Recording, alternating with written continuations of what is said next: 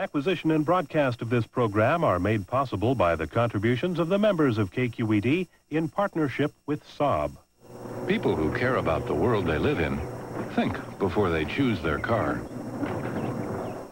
and before they use it.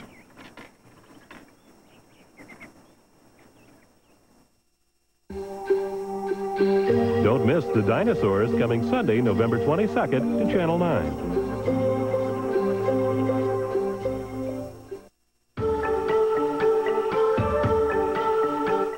Coming up next, we'll venture down deep into the earth as Channel 9 explores the deepest caves in the United States on National Geographic.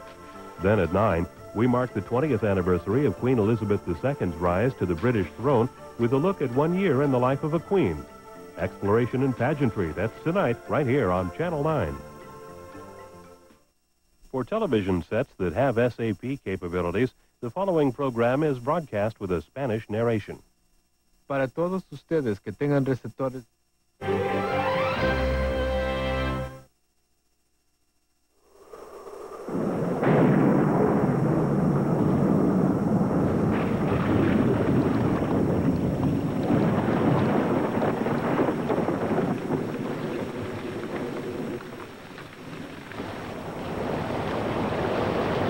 It all begins with water and rock.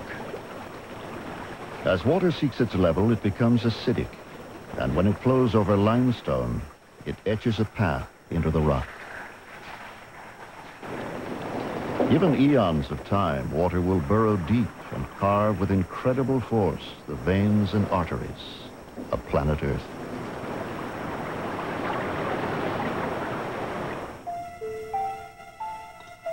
So the underworld of caves is born.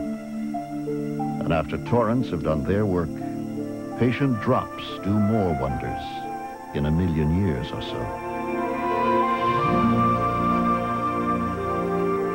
Look now on a landscape no one dreamed existed just a few years ago.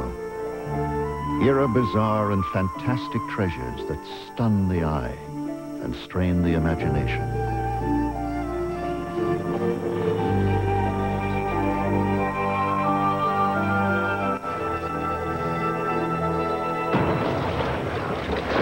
Here is discovery and danger. Here is adventure.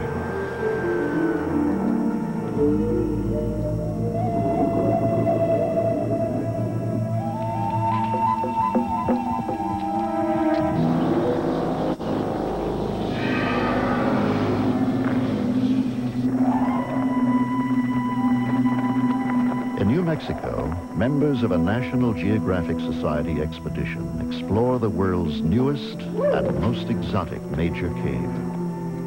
They are following one of man's most ancient imperatives, to seek and understand the unknown.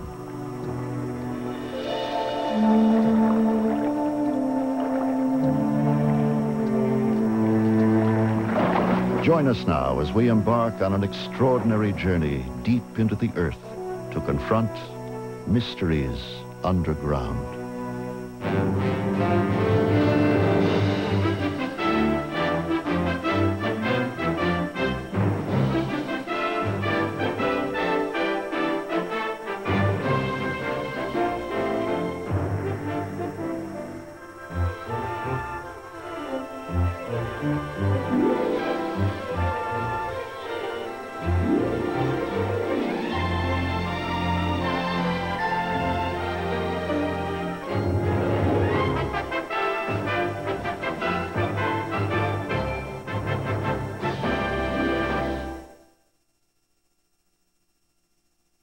To better understand our world, ourselves, and our future, this program is made possible by the people of Chevron. Chevron, giving thought to television. Additional funding for this program is provided by the Corporation for Public Broadcasting and by the financial support of viewers like you.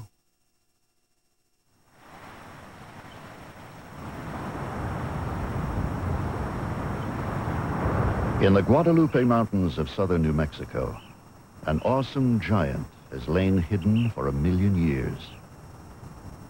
Sometimes, in the desert silence, the monster could be heard breathing. The sound came from a yawning chasm in the rocks. In 1986, a trio of weekend explorers broke through a layer of rubble and discovered a new cave only a few miles from famous Carlsbad Cavern.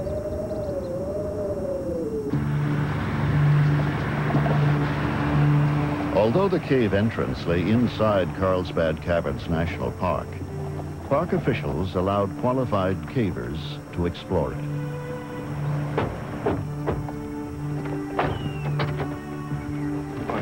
Yeah, where's all your science stuff? Some of it already transported into the cave.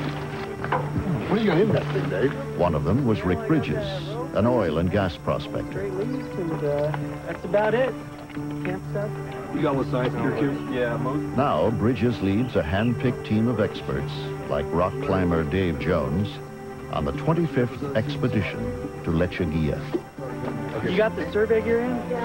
Let's see, data logger and the... Research geologist Kim Cunningham will handle the science studies for the expedition. Nuclear test engineer Ann Strait is an expert in surveying and mapping caves.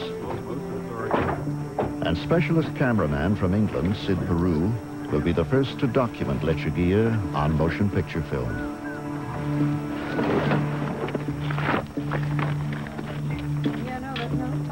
The journey begins with a deceptively ordinary hike. The cave is named after a desert plant that grows in this harsh, dry environment. Lechuguilla, Spanish for little lettuce.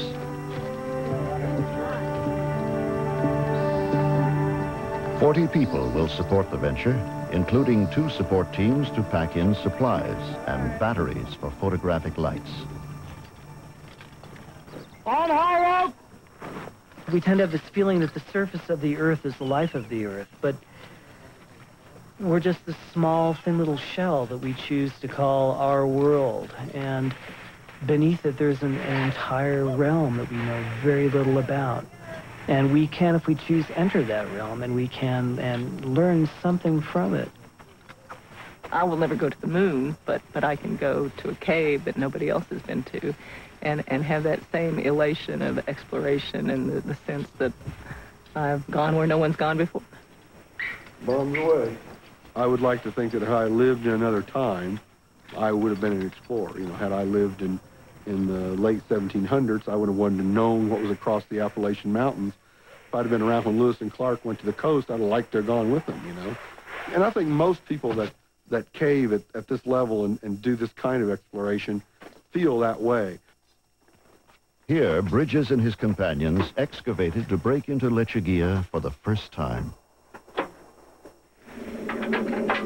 Now the entrance is protected by a lockable hatchway.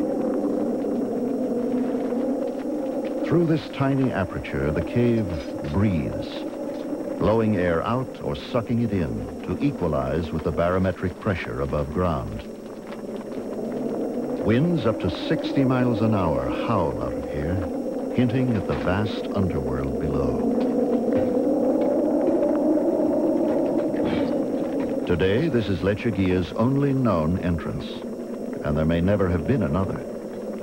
For 1 million years, this place has lain undisturbed. In a real sense, it is a primordial world, untouched by all but microscopic forms of life. On rope! Whew. It's a long ways down. See you guys on the bottom. Dave Jones starts down the 150-foot pit called Boulder Falls. It was here that the first explorers realized what a vast place they had discovered. As you progress down, it gets steeper and steeper, and pretty soon you're free hanging, but your feet are still against the rock. And all of a sudden, you rappel by this little ledge, and there's no more rock, and there's nothing in any direction.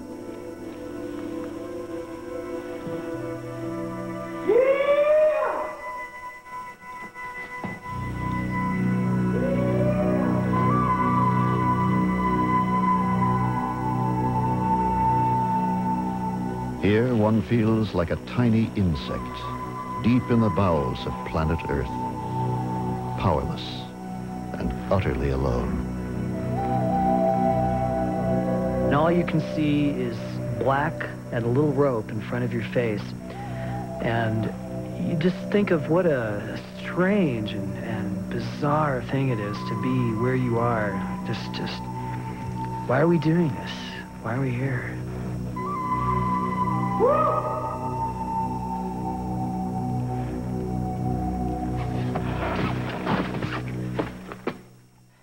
Beyond the base of the pit, the cave branches off in all directions.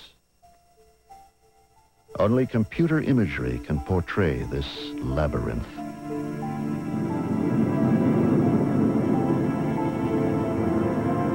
After the May 1986 exploration, the cave was known to be 700 feet deep and more than half a mile long. Today, the system totals 60 miles and plummets more than 1,600 feet. Twisting capillaries and veins pierce the earth in all directions. This is a gigantic maze in 3 dimensions, defying conventional ideas of direction and scale.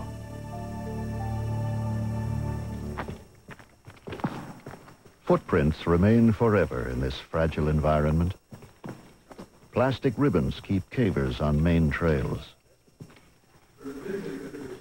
Expeditions into Lechuguilla have been likened to exploring Everest, only in reverse.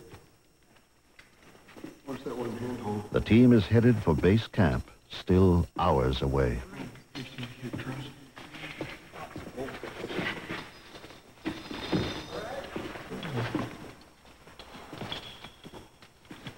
The trail leads on into inky blackness.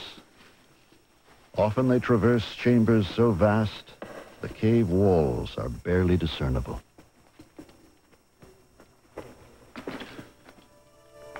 Gypsum crystals sparkle along the route. Now cavers encounter Lechuguilla's fantastic decorations for the first time. Helictites and gypsum flowers extrude from the walls. Fragile gardens that have taken centuries to blossom, as minerals have been squeezed from the rocks like toothpaste from a tube. Beauty abounds. These jewels of the underground are exquisitely delicate needles of selenite.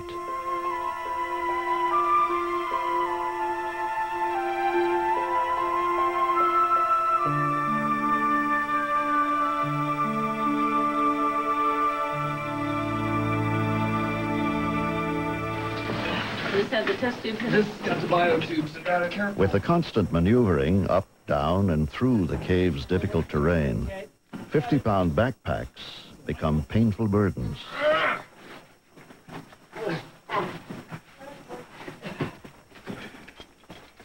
There's a lower rift, Dave, where we climbed out of Captain Hook's ladder. Always in Lechuguilla, danger is not far away. Okay, on 3, 1, 2, 3. In 1991, seasoned caver Emily Mobley slipped and broke her leg while working on a surveying expedition in the cave's western sector. 1.5 miles from the entrance, 900 feet below the surface, this accident would trigger the largest and most publicized cave rescue in U.S. history. That'll wait do the work. Mark's back.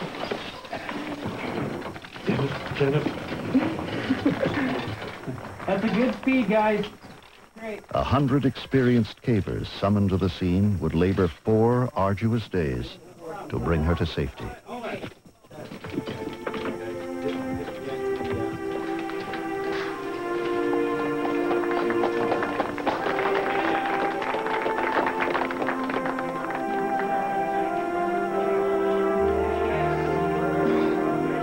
The bond of comradeship that unites the caving community was seldom more evident than during this emergency.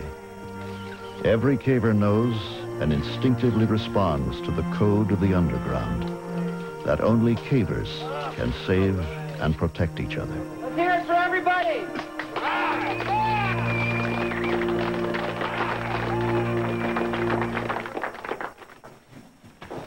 After almost 4 hours, the expedition reaches Lake Labarge, the first sizable body of water to be discovered in this branch of Lechuguilla.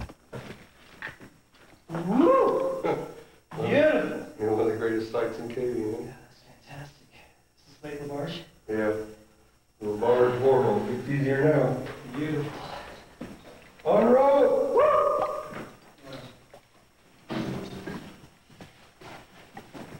Woo! The lake completely blocks the way ahead. Cavers had to wade it until they found a detour. Tricky, but possible. Well, I think in particular moves like dancing around the edge of Labarge as almost a ballet, an underground ballet. I know where my footholds are. I know where my handholds are. I know if I hit them just right and I move just right. Some of them are kind of dynamic in so much as you leave one handhold while you're going for the next foothold. And if you do that just right and you have your pack balance just right, you flow through it real smoothly. And so I think it's very much like doing a dance, a very intricate dance, and you want to do it very perfectly. You know, it's very beautiful when you do. Deeper into the cave, mineral formations become more fantastic and delicate. Cavers must move among them with great care. Spikes of aragonite, one form of calcium carbonate, grow in fragile bushes. The gentlest touch could damage them.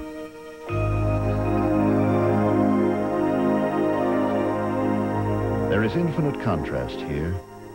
The now famous Chandelier Ballroom is one of caving's classic beauty spots. Plumes of gypsum sprout from the ceiling, some as long as 20 feet. The most dazzling examples of their type ever found.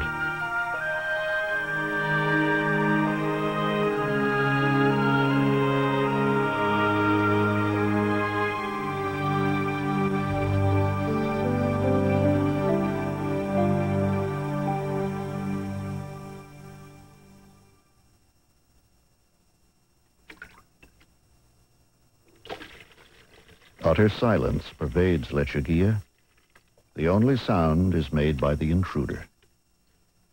The sense of being alive is heightened.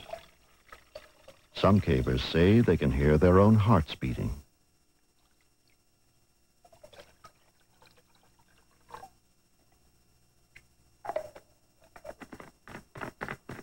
In the constant 68-degree temperature and high humidity, dehydration is always a threat.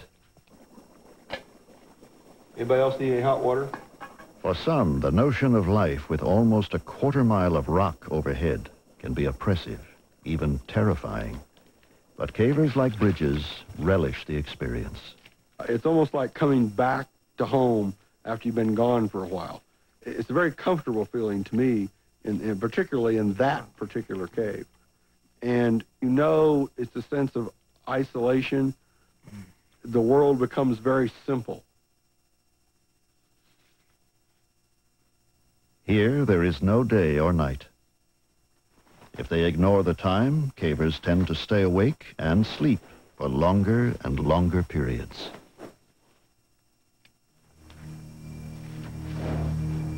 In Lechuguilla Cave, there is little evidence of life, but this is rare.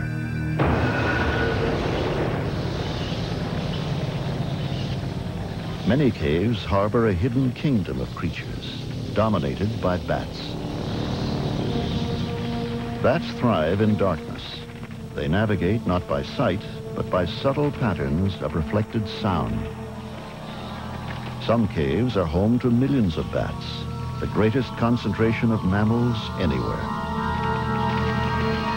Their nitrogen-rich droppings, or guano, are harvested as a fertilizer. Large deposits produce a toxic gas, which can be lethal.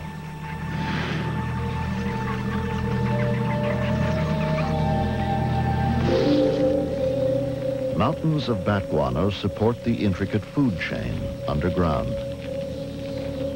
Sometimes an injured bat or a baby falls into the guano and itself becomes food. Within minutes, the bat is reduced to a skeleton.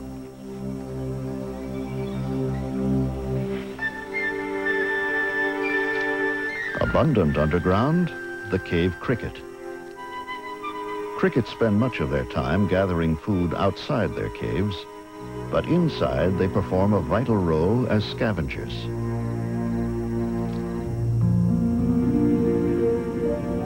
In mute testament to their environment, fish have evolved here without eyes. The salamander has dispensed with eyes too, and has no need of skin pigment in a world without sunlight.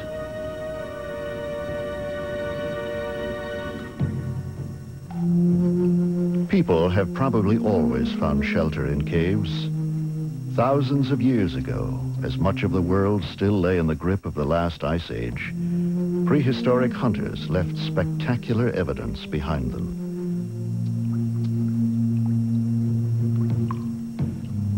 The human spirit was born and nurtured here, its expression etched on walls of stone.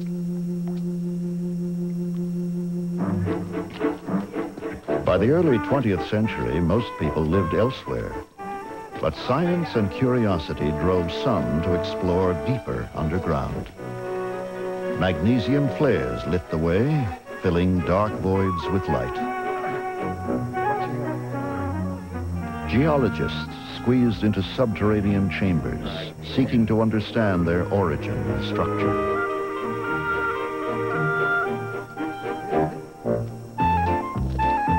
And soon the ancient lure of caves was turned to profit. Tourists went underground. Then and now, humans have been compelled to seek out caves and to combat the gloom with gay defiance.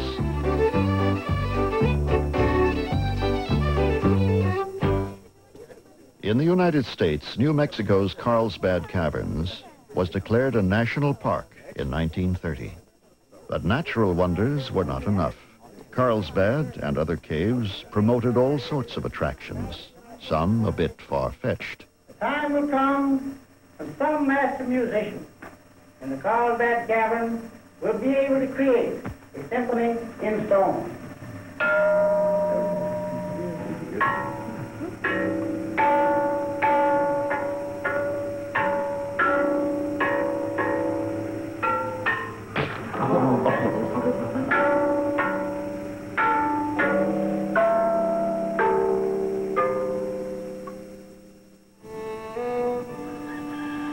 Many parts of the world are known for caves.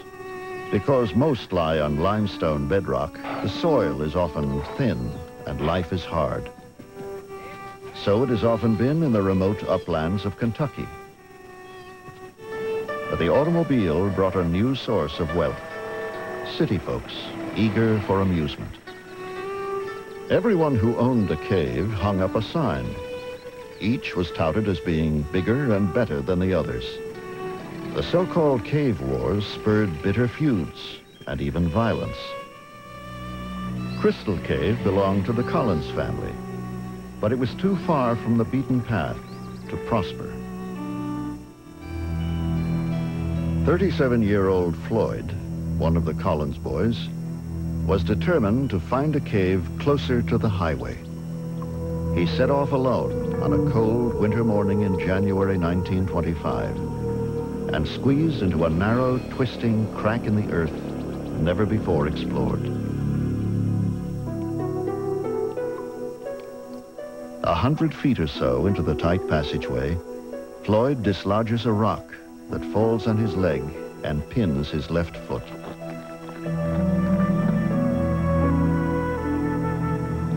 Every detail of this fateful mishap will soon be known throughout the world. Struggling to free himself, Floyd becomes more tightly wedged. His arms are pinned at his sides. He can do nothing but shout for help. 24 hours later, Floyd's cries are heard. A younger brother, Homer, manages to reach him. Coffee and sandwiches revive Floyd, but no amount of tugging or pulling will set him free. Would-be rescuers knock down more dirt and rocks. Soon more help arrives. But rescue efforts are clumsy and disorganized. Curious onlookers begin to gather. They become restive and quarrelsome. A week goes by. Floyd is still alive, and the crowd swells to thousands. It becomes a carnival. Souvenirs are sold, and moonshiners arrive on the scene. It's hard to maintain order, and the National Guard is summoned. Skeets Miller, a 21-year-old newspaper reporter, braves the tortuous passage 7 times to comfort Floyd and describe his plight. Miller takes down food and drink and an electric light bulb to keep Floyd warm. In bitter cold and rain, little more can be done for him. When a cave-in blocks the passage, a rescue shaft is begun. People all over the country join Floyd's family in prayer.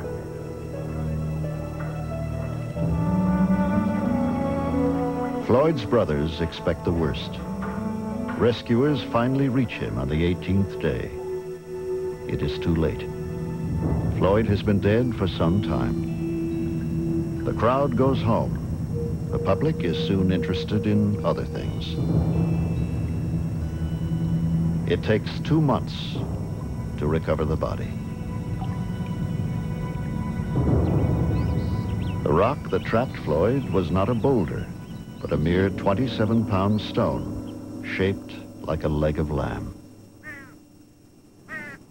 His tombstone bears the ironic epitaph, Floyd Collins, greatest cave explorer ever known. His death left a legacy of fear of the dark, mysterious underground that haunts many to this day.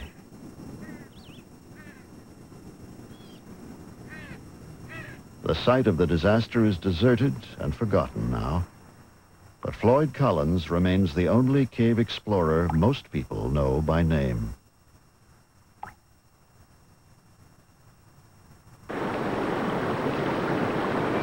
Today, there are about 16,000 devotees of caving in the U.S. Here, where Tennessee, Alabama, and Georgia meet, the countryside is studded by deep pits, vertical caves, the delight of weekend enthusiasts. 9-year-old Leah Brown holds a world speed record for rope climbing. I want to go ahead and check that other equipment. Her partner, Avis van Swearingen, also holds a climbing record for women over the age of 60. Here you go now. With skill and courage, they suspend their lives on a slender thread. We call that rope the nylon highway because it takes us to wonderful places and new parts of the cave, and it's the only way you can get there.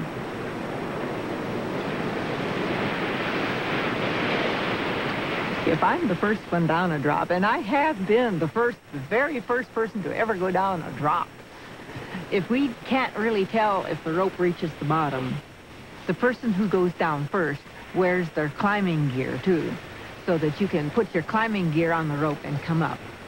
Also, we put a knot at the bottom of that rope, so we can't rappel off the end of it, which has happened to people. I like the deep pits because when they're deep, you get to go fast more. That's why I like the deep pits. Because the short ones, you don't get to go fast very long. See, when you're going fast, it's real quick to get to the bottom if they're short.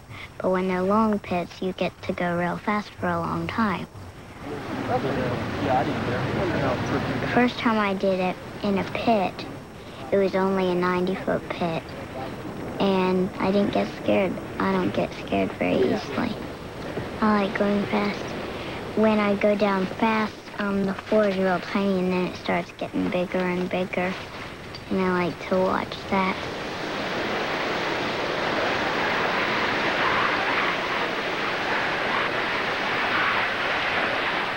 An unfettered commitment to their sport compels cavers to seek new thrills in undiscovered places. For some, the quest for adventure knows no boundary. The Austrian Alps. A fifth of the world's deepest caves are located here, high in the mountains. These ice caves are 5,000 feet above sea level. They are natural deep freezes where ice remains even in hot summers.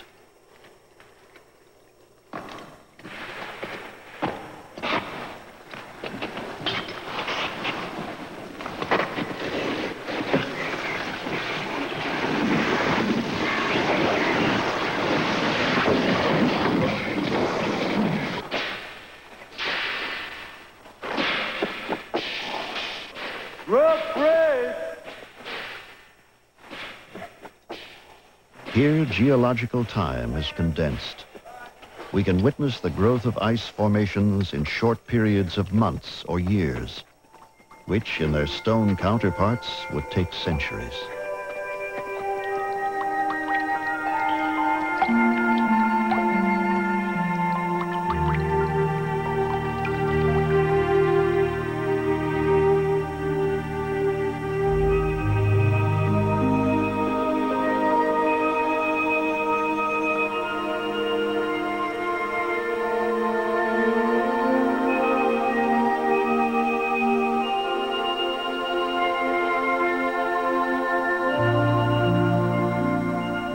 From year to year, these caves are never the same. As they thaw and freeze again, the fantastic ice formations are ever-changing. Few places on Earth are more beautiful or more treacherous, with perhaps one exception.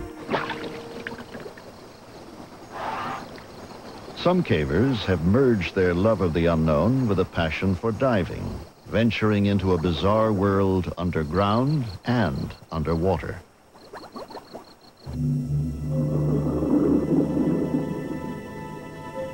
Originally formed above sea level, these caves became submerged about 10,000 years ago as the last ice age retreated. They are now 70 feet beneath the surface. Underwater caves are death traps for the inexperienced. But from time to time, tempting fate can have astounding rewards.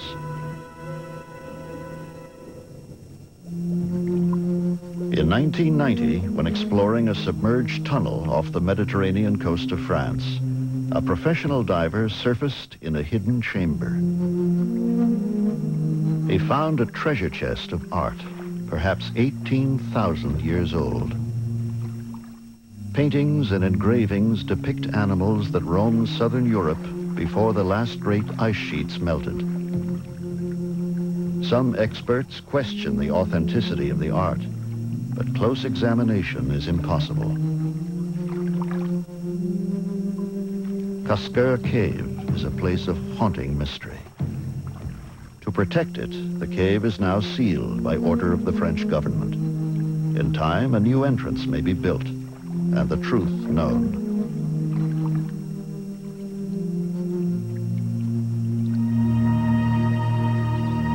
An expanse of sinkholes and depressions pockmark south-central Kentucky, where, beneath the surface, the limestone is riddled with caves.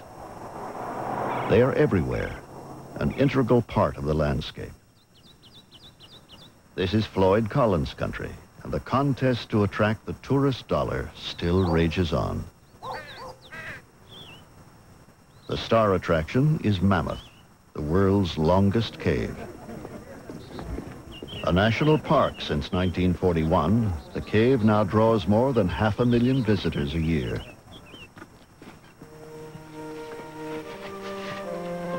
Back in the 1800s, tour guides here were often black slaves.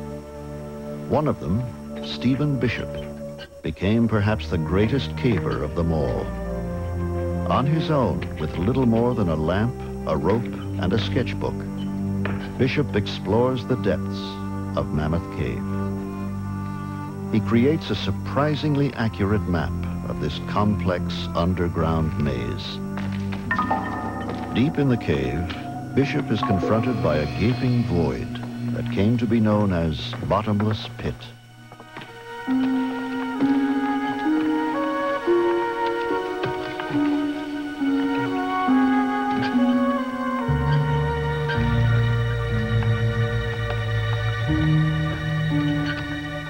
Beyond, Bishop explores regions that had never been visited in his time.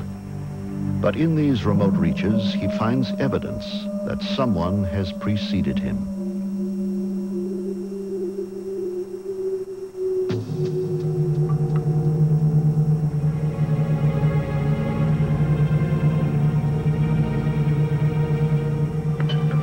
Some archaeologists believe that Stephen Bishop may have also encountered one of Mammoth's most compelling mysteries. Trapped under a boulder are the ancient remains of a human being. Not for another century would the mummified body be rediscovered, and then, as the technology became available, removed from beneath the 6-ton boulder. A sensation in its time, the mysterious body would be on public display for years and given the name Lost John. 2,000 to 3,000 years ago, this man was digging around the base of a heavy rock when it dislodged and crushed him. What was he doing here? How did he get here? No one believed that ancient humans could have ventured this far into the forbidding depths of Mammoth Cave. Today, new evidence helps to answer these questions. Archaeologist Ken Tankersley has spent years investigating the traces of ancient humans in Mammoth. Armed with cane reeds collected near the park, Tankersley simulates the methods prehistoric explorers would have used here.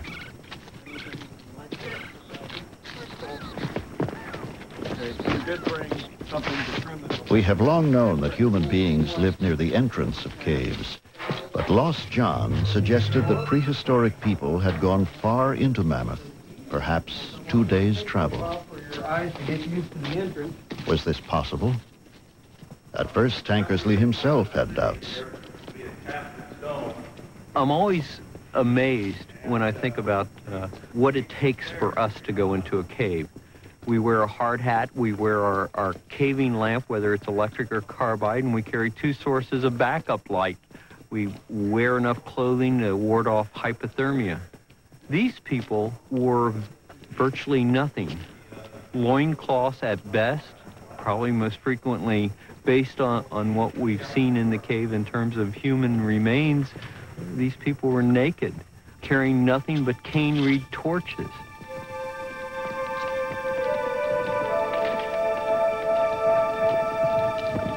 The reed torches were the only light source available to ancient humans. They produce surprisingly efficient illumination and conjure ghosts from the heavy shadows.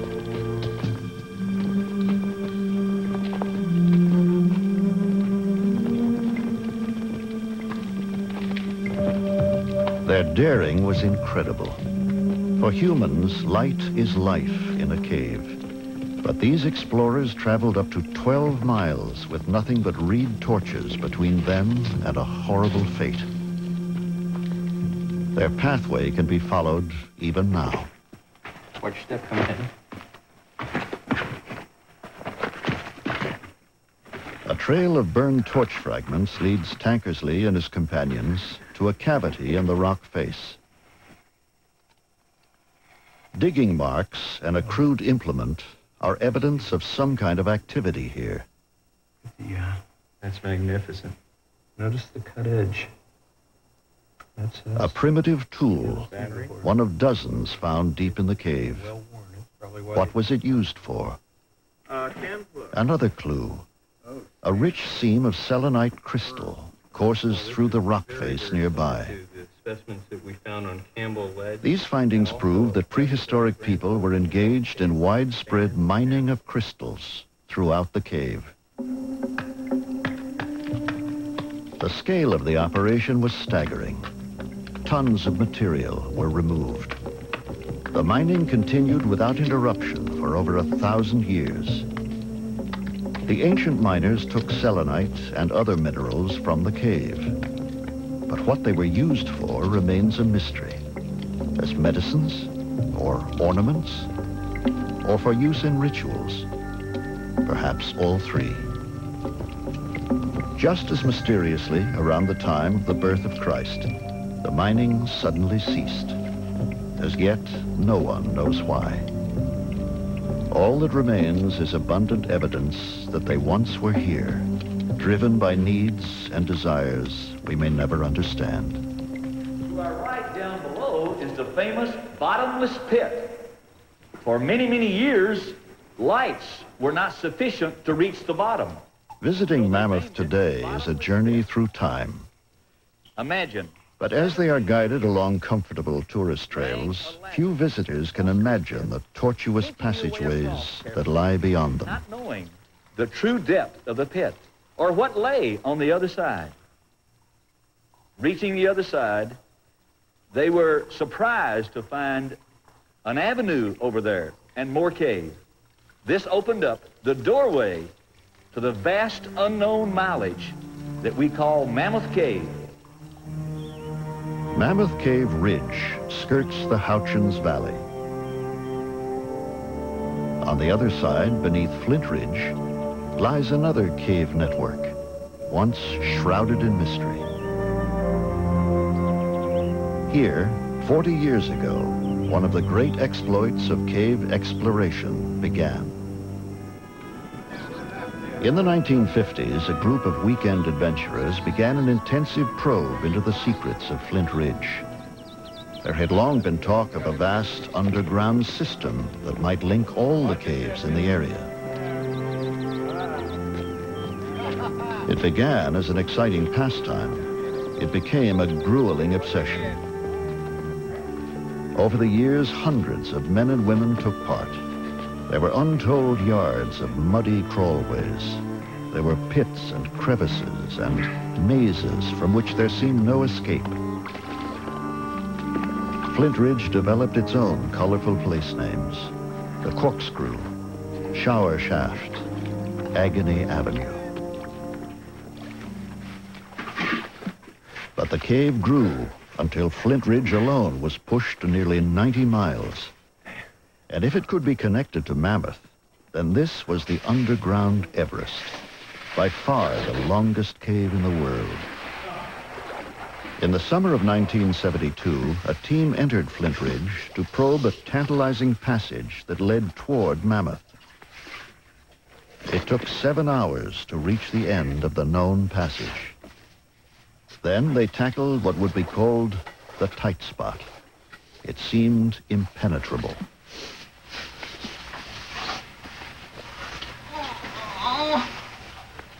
But one of the team had a knack for narrow places. Pat Crowther, a computer programmer and mother of 2. Well, it never occurred to anyone to try to go through that place. It was a crazy place to even think that you could get your body into. The tight spot was a very tiny vertical crevice out the bottom of a small indentation in the floor. And if you just casually looked down into the hole and saw that crack, you would say no one could possibly fit in there. Somehow, Crowther squirmed through. 6 weeks later, miles beyond where anyone had gone before, a chilling but significant discovery was made. In a mud bank were the initials PH, scratched there by Pete Hansen, a long-dead tour guide. He could have come here only from the Mammoth Cave side. Carpenter Richard Zoth was in the group and recalls the impact of the discovery. We had the feeling that we had found the passage that was going to take us into Mammoth Cave, but we hadn't done it. We had seen virtually a mile of passage, but we didn't know exactly where it went.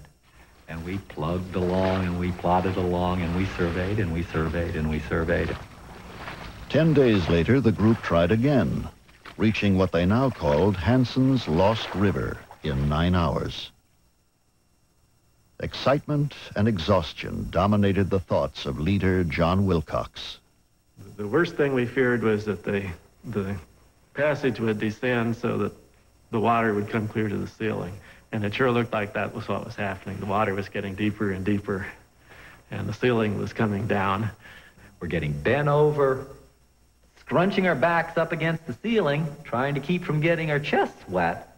You know, get your core of your body wet. That's a whole different situation than just wading along. And it was getting so wet that I told the rest of the party, wait here. I'm going to go look ahead a little bit because I know if I get completely wet, I can get out of the cave, but I wasn't sure everybody else could. And just go as far as I can. You know, I'm trying very carefully not to get my chest wet, and, not to put my light out and so forth. I don't have a good sense of the time, but John only went, you know, a few feet, went ahead for 30 seconds, and then there was a pause, and it's like, what's happening, John? And John says, the passage is opening up. And, well, should we come ahead? From that low point, the passage just immediately opens into the huge Echo River passage. Eventually, my eyes adjusted enough, I could begin to see a wall clear across the passage, 100 feet away, perhaps. And there was a bright, shining, horizontal line along the wall, which is something that you don't see in a cave. You don't see any straight lines. And it had these vertical lines underneath it. I realized that was a handrail. We had come out on a tourist trail. All of a sudden, John shouted, "I see a tourist trail." And those words just electrified the party. It was kind of like someone yelling fire in a theater. Everybody just surged forward. And we realized that we had made the connection. Achieving the dream of decades, they had connected two great subterranean systems. Today it is a cave with 340 miles of passageways. It's one of these complete victories that you don't often achieve in life. Usually things are shades of gray, and in your professional work or your personal relations with other people or whatever. In climbing a mountain, sometimes you have a clear-cut victory. Either you reached the top or you didn't. And this was one clear-cut victory in my life where, by golly, we went in the Flint Ridge side and we came out the Mammoth Cave side. It was a strange and lonely victory. After a grim struggle in the dark subterranean river, they emerged in Mammoth Cave at 1 a.m. Not even a watchman was there to greet them as they trudged into one of the most famous tourist landmarks underground, the Snowball Dining Room. And they would complete their historic trek with sublime ease, riding to the surface in an elevator. There was no fanfare, no waiting reporters, but they were still overjoyed. Like all cavers in victory or defeat, they were used to being on their own.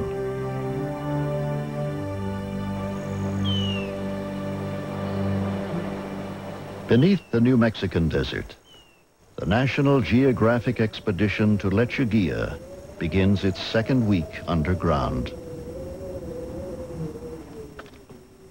The cave's beauty is now legendary, but there is more to discover here.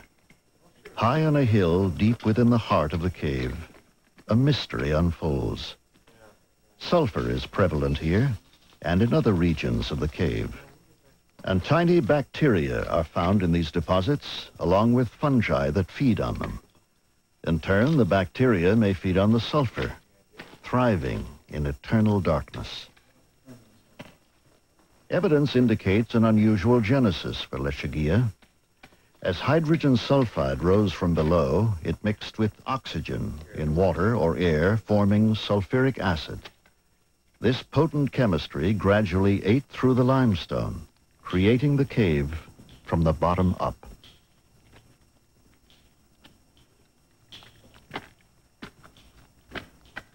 Lechuguilla's vulnerability to human impact may preclude it from ever becoming a public show cave.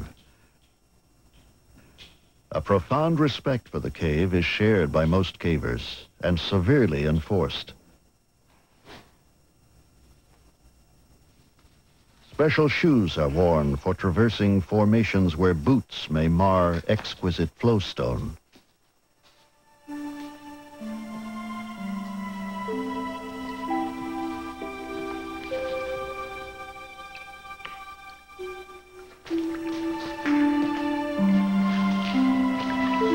Stalagmites of calcite line the shores of the Pearlsian Gulf, so called because of the thousands of pearl-like formations found here.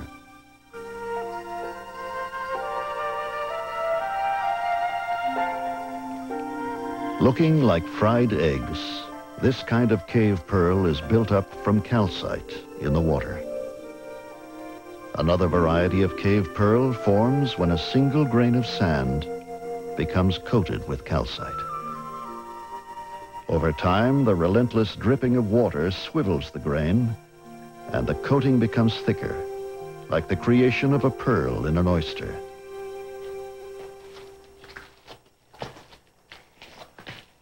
Lake Castrovalva guards a remote corner of the cave. The only way across is to swim. But the conservation creed demands that no dirty clothing soil its purity.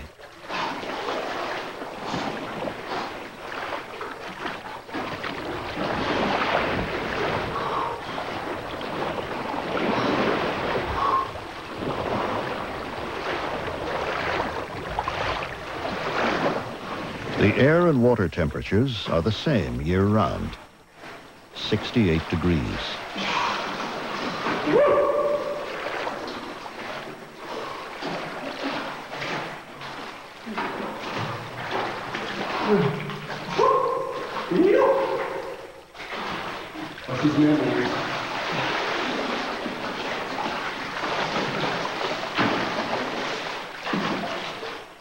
Intricate stone formations border the edge of the lake, slowly deposited by waters rich in calcite. For eons, these exotic shores have been still and silent, calm, until now.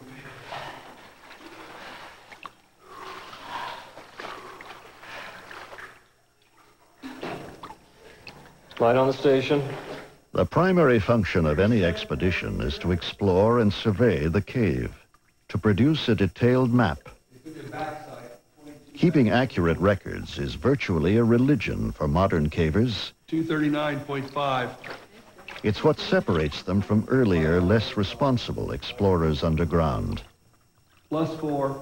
+4. Finding something new is the first great thrill of caving. The second comes later, finding the way out. Each night, the latest survey data are typed into the computer to produce an updated map. Yeah, it's really coarse. The ancient skeleton of a ring-tailed cat. Kim Cunningham examines one of the riddles of Lechuguilla.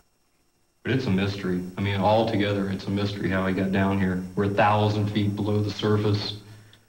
Many vertical pits and long passages to get here, so he was a heck of a caver. He's evidently died right on the margin of this old pool system here, so I would imagine possibly he was alive when he was down here, came to the pool to drink, only source of water he could find.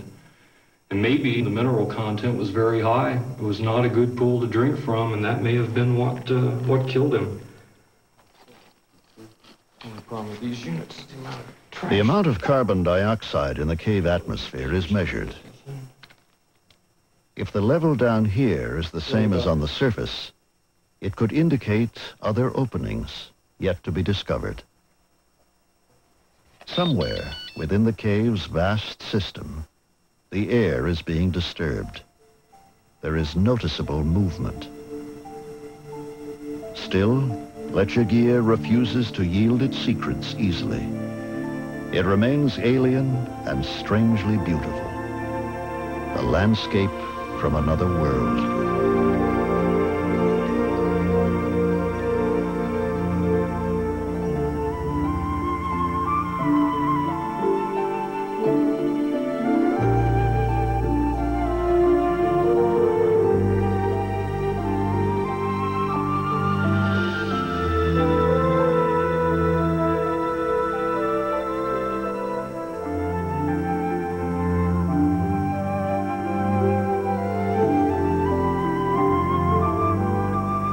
Lechuguilla's wonder is a fragile thing.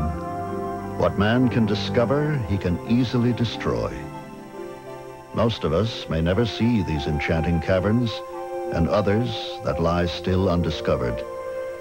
But perhaps it will be enough to know that they are there. Lechuguilla now consists of almost 60 miles of breathtaking passageways. New discoveries continue, and there is no end in sight.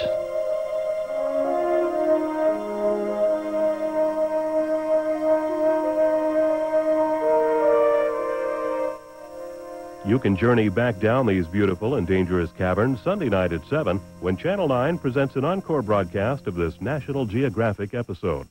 Now, coming up next, public television marks the 40th anniversary of Queen Elizabeth's rise to the throne of Great Britain with a special look at A Year in the Life of the Queen. That's next, here on Channel 9. Chevron, giving thought to television. Additional funding for this program is provided by the Corporation for Public Broadcasting and by the financial support of viewers like you.